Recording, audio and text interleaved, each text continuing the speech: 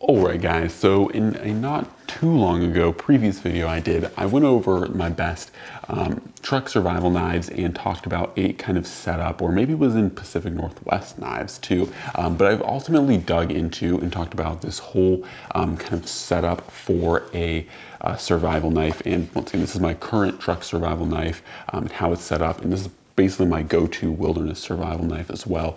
And I'll go over it briefly to kind of help cement the point. But of course we have the Chris Reeve Knives Pacific. This one's in CPM S35 VN, much to the dismay of some people, but a really good, admirable survival knife. Of course, wrapped around this sheath, we have a lot of nylon webbing. That is, of course, to make a thigh wrap. Of course, it locks in here, or you take all this webbing out and it goes into here, so you can wrap this around your thigh or make a thigh strap so that your knife isn't just wiggling around loose in the wind. Of course, I have tons of extra paracord that is fed through the entirety of the sheath to give me lots of cordage options for making lashings or creating things, whatever I need to do with paracord. And then I also have a very bright or blaze orange handled ferrocerium rod right here, just tucked away. And of course this is locked onto the sheath, but I usually just keep it tucked away so that, once again, it's not dangling in the wind. And then of course, lastly, in the point of this video, we have a multi-tool right in a little multi-tool sheath right here. So you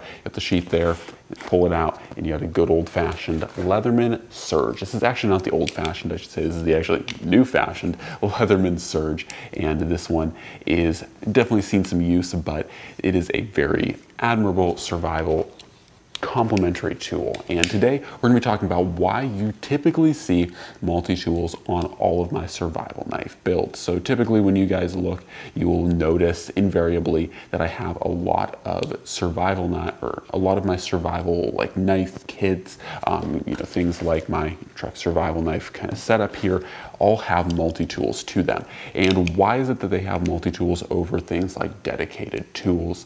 Now, I will say this is semi-straightforward answer, and a lot of it really does come down to the multifunctionality of the tool itself, and I would say how it functions in complementary terms to my knife. Now, typically speaking, when I recommend a solid like go-to 3 set of survival tools, I will usually say like a hatchet or an axe, depending on where I'm going and what I'm trying to do. Typically a hatchet fixes or solves most problems in this regard, so almost always a hatchet, but a hatchet or an axe, a saw, and a knife. And what the multi-tool allows to do is really combine a lot of those tools into a small package. Now obviously it's not an axe, it's not a hatchet, but the axe and hatchet spot or place can be bypassed in regards to most situations. Now, invariably, if I have a choice, I really do love having a hatchet, and there's a lot of situations where I would actually prefer a hatchet over a knife, especially if it's something like my grandfather's wildlife hatchet, where it's super compact, but yet very sharp, and it has a very high bevel, so it can do things very easily like feather sticking and notching, but at the same time too, it is a legitimate hatchet, so collecting firewood is very easy for it. You know, collecting small pieces of wood for shelter building is also very easy. I've in the past shown videos and, you know, pictures of building whole shelters with just a buckhoe, or sorry, a silky gomboy and a wildlife hatchet. So you can legitimately build shelters with quite small pocket carryable tools, such as a hatchet and a small pocket saw or folding saw. However, it's not always tenable to have a hatchet or a saw, and in a lot of cases, what I will typically go for to complement a knife and its capabilities, especially if you go with a larger survival knife, like let's say something like a cold steel SRK. When you have something like a cold steel SRK, you can use this once again to baton through pieces of wood to work with kindling. Of course, your blade will make feather sticks very easily. In addition to this too, you can also, especially with a lot of the sized pieces of wood that you're going to be using for making shelters, you can bend them physically, and either hit them, chop them with your knife, or what I prefer to do is get a baton, make a nice baton, and use your knife to baton through the piece of tree or piece of wood. So if you have a larger, let's say a little more than wrist thick tree, you can bend it over and baton your way through that piece of tree and fell it that way. And this is something that I've once again not only shown on this channel, but also a very proven tactic. And so this is something that I typically recommend, and how I would use my survival knife, and why I can kind of bypass that axe hatchet roll, because a lot of the same pieces of wood that I would be felling, or same trees that I'd be felling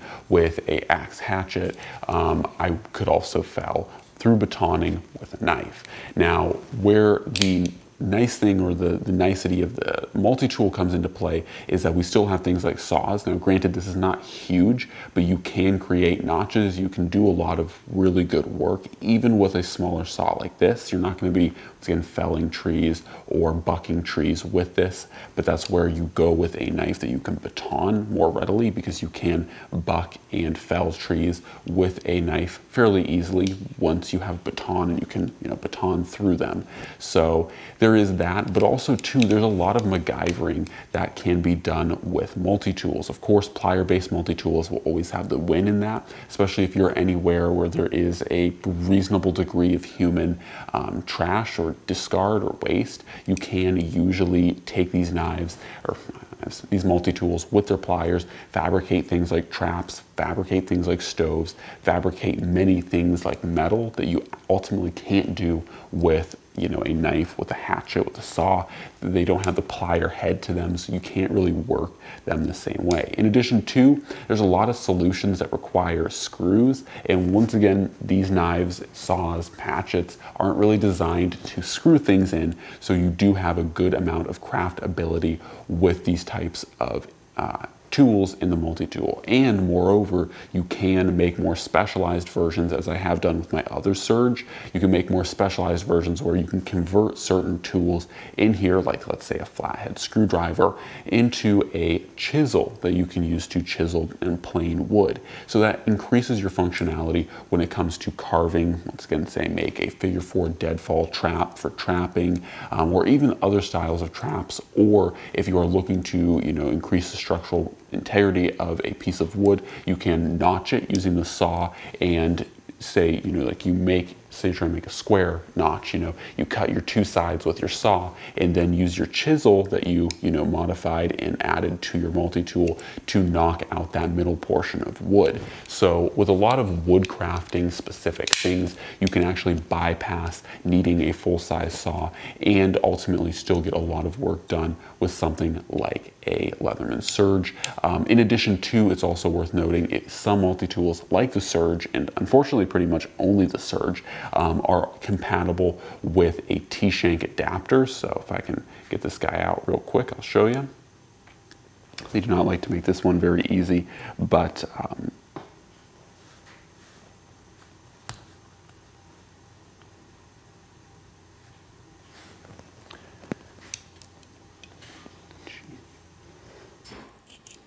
so you can see here that this is compatible with a T-shank, and so this is a T-shank adapter ultimately, and so you can even put in even larger saw blades than this. Of course, they won't close as it's naturally supposed to or intended to close, but it will actually still close, or it will lock out in the locked out position, and so you can have a larger, more serviceable saw blade on this particular multi-tool. So that's what I really prefer about the Surge as a whole, but also multi-tools have a ton of versatility for crafting, not only specifically with wood, but also, especially I said, with refuse. That's like tin cans, aluminum cans, even like ammo cans. Like, you will genuinely be surprised if you spend enough time in the woods. Of course, each wilderness situation varies. It depends. If you're going to a place that's truly uninhabited or has not had any human interaction, it might work a little bit differently. But you'd be surprised how even in the backwoods of Alaska, you're still finding ammo cans, tin cans, things that you can use to, once again, make things like stoves. You can make things, you can retrofit things to be, water catchment devices. You can do so much with refuse and waste that a multi-tool can do really well. And so ultimately, I would say a multi-tool is more versatile and better than something like just having a saw or just having a hatchet. And so effectively, in many situations, not necessarily is it going to be the best. Once again, not saying you should bypass having a hatchet and a saw, but if you have a competent wilderness survival knife and a competent wilderness survival multi-tool, you can bypass the need for the hatchet and the saw by using these two tools in tandem to do a lot of really good work. So for me, this is not an always hard and fast rule. Once again, if I have my pure preference, I want a really capable, wilderness survival knife and, a really good wilderness survival hatchet and saw.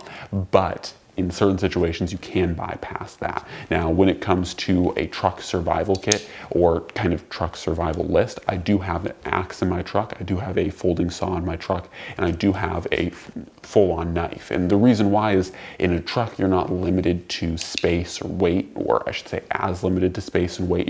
A survival axe or a survival saw isn't really going to, weigh you down if you're, in a truck per se. So it's not necessarily, the hugest issue if you are, doing a truck-based survival kit, but looking at an individual survival item like this knife, it's nice to incorporate a multi-tool because it gives you just that much more usability in your actual survival situation. Anyways, guys, hopefully you enjoyed the video. Hopefully you learned something new. As always, God bless, and I'm out.